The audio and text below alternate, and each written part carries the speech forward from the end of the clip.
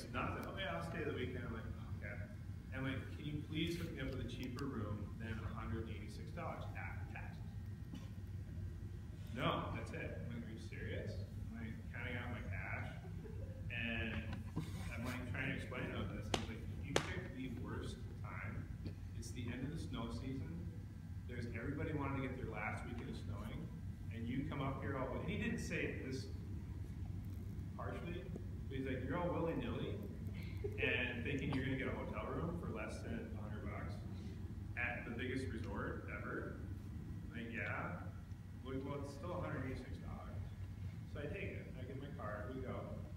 It's like a big maze of getting to the condo, and they tout that it's like